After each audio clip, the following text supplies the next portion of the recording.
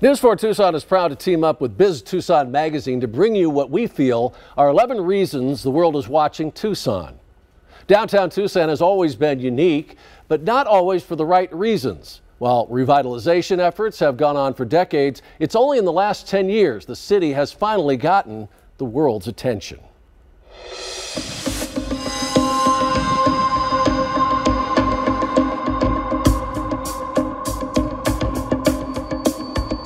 The Rio Nuevo district was created in 1999 to spearhead the revitalization of downtown Tucson. 10 years in, little had been accomplished. Its board had spent more money on studies than actual projects.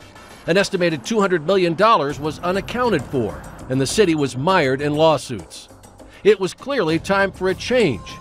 The state then took over and appointed new board members. We had to say goodbye to some people, and we had to say hello to some people. Mark Irvin, a Tucson commercial real estate broker, was one of the first new appointees, part of a core of new blood determined to pump new life into downtown. And we were really lucky then to get Fletcher McCusker and Chris Sheaf to join our board.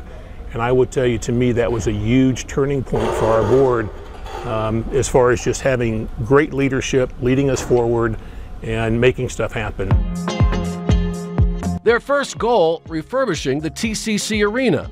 Irvin says getting it done changed everything. This is where it really all started. It was the very first project that we did, another catalyst in my opinion. It's what allowed us to go get the Roadrunners and bring them to Tucson, and ultimately allowed the Sugar Skulls to come to Tucson and play here at the arena. So to have, we really wanted to have an anchor tenant at the TCC, so that provided that bandwidth for us to do so. Irvin says another springboard was convincing Caterpillar to build its $50 million mining center in the Mercado district in 2017.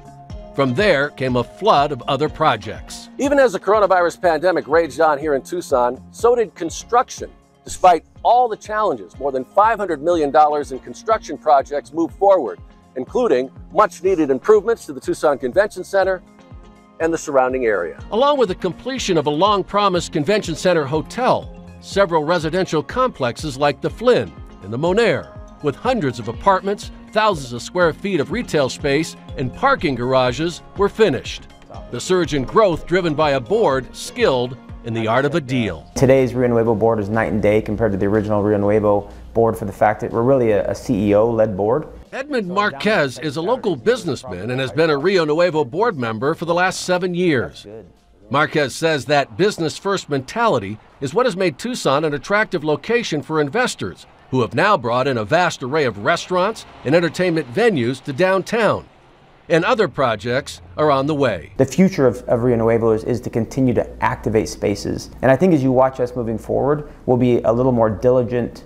I don't know if I want to use the word aggressive, but we're going to be diligent in regard to activating those spaces, so you just don't see any closed up or boarded up buildings downtown.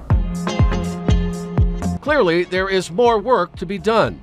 Plans that include a 19-story high-rise slated for completion in 2023. But if you've been downtown lately, you know there is something for everyone. It's become a very different feeling. A lot of restaurants, a lot of activity, a lot of entertainment. It's really different. It's definitely up and coming from like the last 2.5 years that I've been here. And I love basically the opportunity that it has offered me and a lot of other people.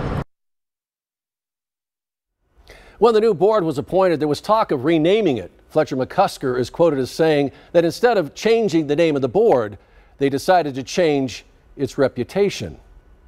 Mission accomplished. To read more about the 11 reasons the world is watching Tucson, check out the current edition of Biz Tucson magazine. You can find the link on our website at KVOA.com.